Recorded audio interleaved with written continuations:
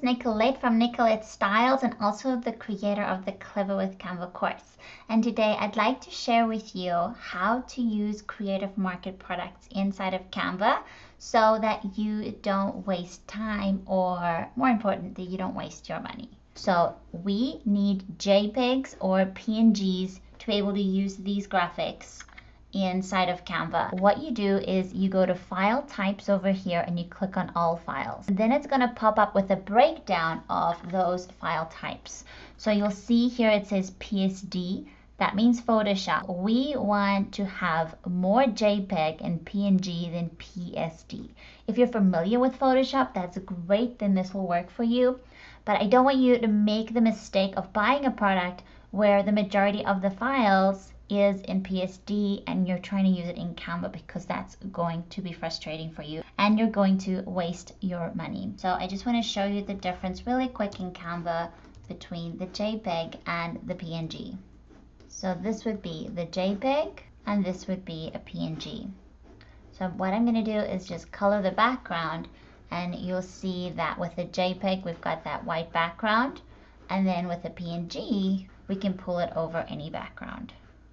So it's going to give you more flexibility. Where JPEGs are going to work better is where you have a photo frame. A PNG, you're not going to be able to drag it into that frame. It's going to go over an image. But if you have a JPEG, you'll be able to drag it into that frame. Then when it comes to your fonts, you can upload these 3 font types into Canva.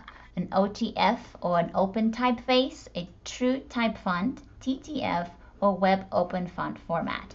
So if you're on Creative Market and you've fallen in love with the font, you just want to make sure that the fonts that you have those files. Go to the same place, all files, and it'll give you a breakdown. So TTF, WF, and OTF. So we're good for this one. So now that we know what we're looking for, what else should you keep in mind when buying products on Creative Market to use in Canva?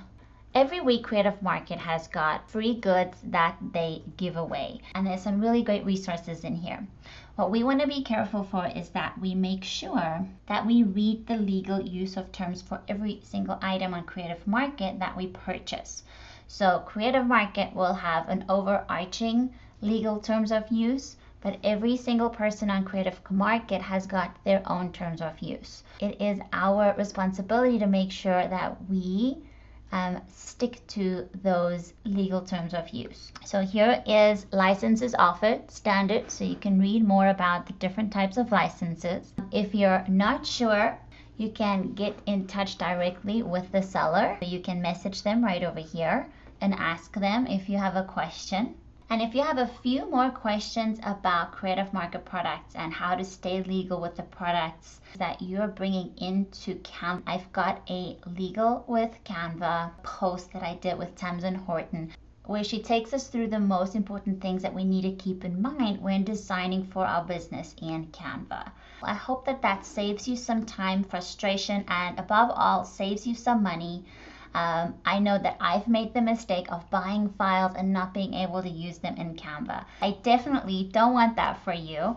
And if you have any questions about Creative Market and how to use any of the products that you're buying, fonts, patterns, graphics, anything, gold foil banners, let me know. Thank you for watching, and I'll see you next time. Bye.